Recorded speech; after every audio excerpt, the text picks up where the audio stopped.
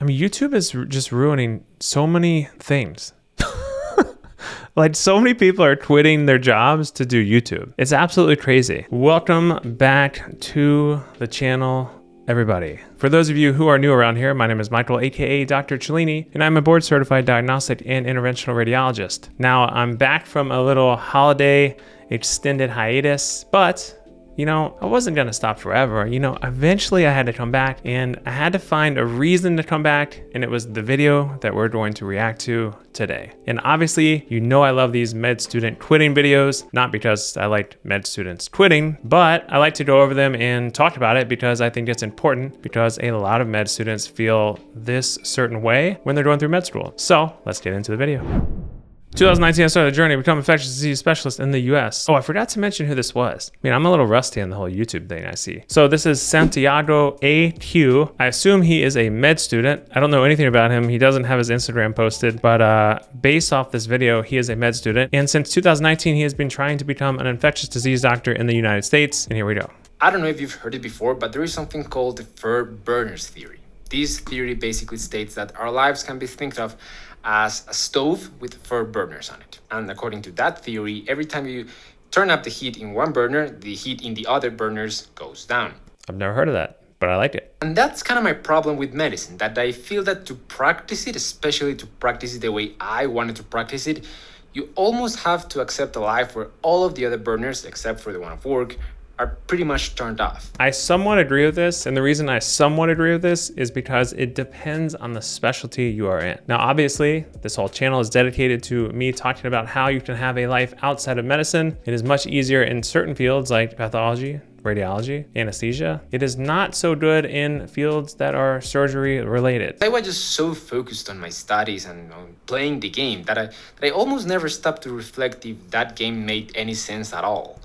This is why, again, why I made this channel, because it's easy to forget in the grand scheme of things what you're actually doing and what you're striving for. As a med student, all you're trying to do is just work and soak up as much information as possible and do well in your exams. But you also have to pick a specialty for the rest of your life, and it's a pretty important decision. I started to realize that yes, medicine was in fact awesome, but it also stealed the most valuable thing I had, my time. It does steal a lot of your time, but I'm just gonna keep saying that this whole video. There are ways where you can get your time back, especially when you finish residency. Now, med school and residency, you're not getting that time back, but afterwards, it can be worth it. Despite my passion for medicine, I was not going to live a life where I kept sacrificing the things that I value the most just to be successful and earn a living. So again, I kind of agree with this, and this is kind of what I talked about a lot on my channel. Work-life balance is everything, right? He was probably frustrated, but even if he wasn't in med school, he may have had the same thing happen to him. Maybe he was in his career, or maybe he had, I don't know, something else going on that he was focused on.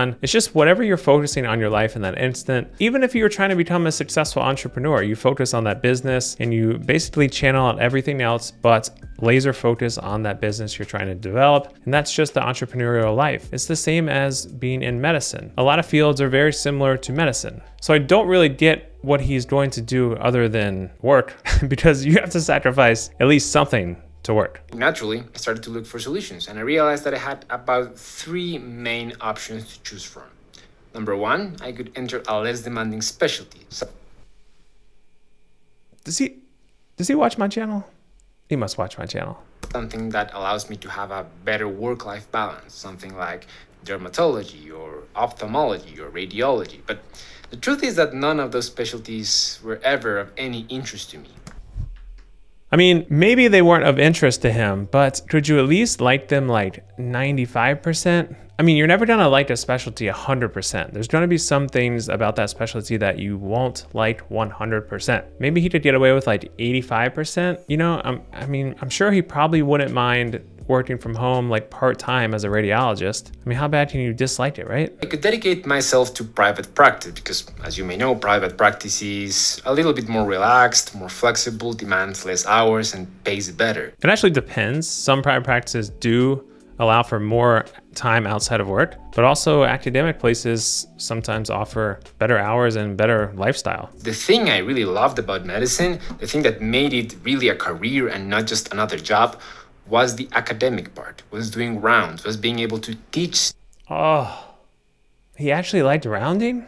Who actually enjoys rounding? I could go somewhere that pays really, really well and just work part-time. Okay, so we have worked in an academic center where you're not rushed. You get paid pretty darn well as a physician. You get to train people, take your time, see patients, round, all that kind of stuff, which is how he wants to practice, which is an option. He can also do part-time that pays really well. I don't understand. Well, I'm sure he'll explain himself. By the time I had done everything else, by the time I was done with all of the other exams and I started to apply to rotations started to close. Because of course, a global pandemic had to occur.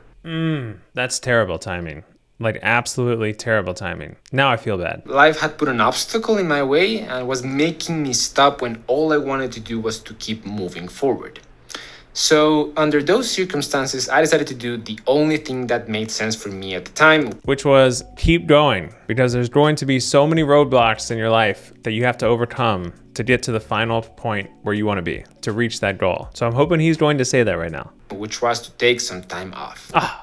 All right, I'll accept that. I'll accept that. Spend time with my family, maybe resume some of my old hobbies, you know, experience a little bit of that life that I've always wanted to have. I mean, that's kind of what I did this past time, or the past holiday weeks or month, that I took time off from YouTube and just kind of hung out with my family, played a little golf. But, you know, I started to miss YouTube a little bit and it's too cold to play golf outside. So back to YouTube we are. I've always had this notion that the only people who are able to make it online, who are able to make a living online, are the famous and the charismatic.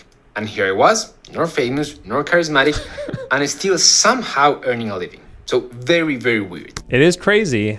And that's why YouTube and this kind of platform, if you enjoy it, you can also enjoy it and monetize it. And it can be a separate source of income for you, even if you as a med student or resident or whatnot, as you see a ton of different med students doing. You just have to have valuable information and have people watch you. It's that simple. So what did I do with all this new information about a different lifestyle?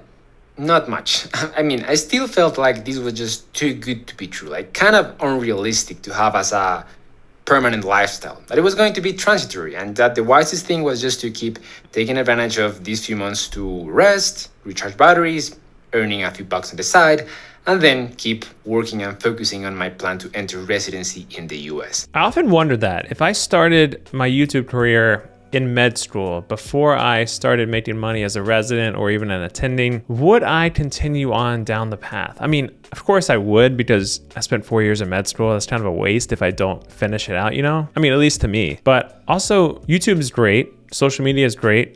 But there are wide swings in your income levels per month. And I personally like something a little more sustained, that like, I know I'm going to get paid X amount here, so you don't have to worry about your income levels month over month. But I mean, maybe that's just me. And that's probably why I do YouTube part-time instead of full-time. But often, even now, I wonder, could I do YouTube full-time and make more than I do as a board-certified interventional radiologist? I mean, probably actually, but I don't know. I can't give that up. I would just do both. Just find more time in my life. I've always felt very like at home, like a fish in the water while being in the hospital. And yet, here I was staying in an amazing hospital in my favorite specialty with very, very kind people, and still, for some reason, feeling completely out of place. I wonder if this whole COVID thing didn't affect him getting his rotation at the beginning of this whole situation, if he would have felt the exact same. Like if he didn't start his YouTube and have this monetization platform where he could draw an income from passively, would it affect his mind? You know what I mean? If he didn't have that and he only had medicine, he would probably be more gung-ho for medicine. But it's easy to kind of fall back when you have something better and shinier to the side. Does that make sense? If he's not feeling 100% into medicine anymore, it would be really hard to continue and do something you disliked. That's what I did in the corporate world before I switched over to medicine. I hated my job and I was like, there's no way I can spend another hour in this job, much less a whole career of just being miserable. If you're miserable, you have to change. And if he wasn't happy, you got to do something about it. Medicine is kind of like this very well-established and restrictive path. I mean, yes, it has alternatives and choices, and you can go into dermatology or radiology or surgery, and you can do private practice or stay in the academic field or do research. So you have options, but in the end, all the pathways are kind of established for you, are kind of very restricted in the sense that you know that if you turn right, you're gonna end up there, and you know exactly how there looks like. It is true. Medicine is a very safe field, if you will. Like, you're always going to find a job as a physician, and you're not really going to worry about not getting the next paycheck per se. I mean, they don't really fire physicians that often unless you do something crazy. But even now, with all the layoffs going on in like the tech industry and in other big banks, you know, at least we have pretty good job security in medicine. I'm also terrible at making those huge life choices where you just go all in. Like, I don't feel like I could ever just quit my job and do YouTube full time just on a whim. I don't have that all in mentality. You don't really know what's going to happen in the YouTube creator space. YouTube could literally just tomorrow say, hey, we're not paying anybody anymore. I mean, they probably wouldn't do that because they would, well, I don't know, maybe they would. I don't like my career being at the mercy of like a huge conglomerate company. I at least have skills as a physician that I know even if I get fired from my current job or lose my job or the hospital shuts down, I can use those skills somehow to help me find another job. So you kind of have to choose what is more important to you. What are you more willing to put in the line to risk in order to get the other value? And I realized that for me, it's more important freedom and autonomy than security. That's a strong move right there. I mean, security, it's secure. Being secure feels good, but the freedom and the autonomy also feels good. It's kind of funny because I know exactly what he's talking about because I'm in both of these spaces currently, and I've definitely thought of these things, but I could never do it because for a number of different reasons. Pessimistic thinking can be applied both ways. Policies can change any minute. But you know what? I can also lose my license. I can also get fired. I can also make a terrible mistake and get a lawsuit. I mean, a bunch of bad stuff can happen either way. I see what he's saying here, but the skills you have as a physician can translate into a lot of different roles in the healthcare space. Just because you lose your license, you could still, I don't know, teach radiology courses, or, I mean, you're not gonna lose your license unless you're like doing something severely negligent, or you're one of the people that we talked about on this channel. Even in the worst case scenario where literally the internet breaks down, I can still find a solution in that case. For instance, I can resume my medical practice. I mean, that's a good point. I didn't think about that. If all else fails, he can still just pursue medicine. And honestly, this day and age, nobody will really care about that gap because he took a chance and he started doing medically related content. And that's kind of on the same page, but yeah. I don't know if I emphasized it enough, but the reason I now have the job that I have is because I entered a career that I loved so much that it led me to create a YouTube channel about it. That's exactly how I feel too. If I didn't go into medicine, I would have never even created this channel to begin with, to share everything that I talked about on this channel. So it kind of like opened up this entire door, you know? No matter what I do, I already spent 8 years of my life studying medicine.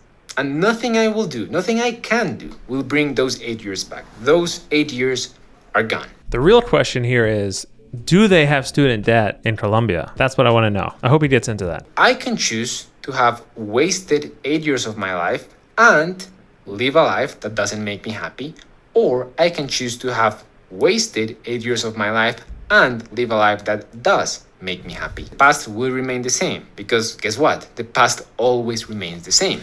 Thank you.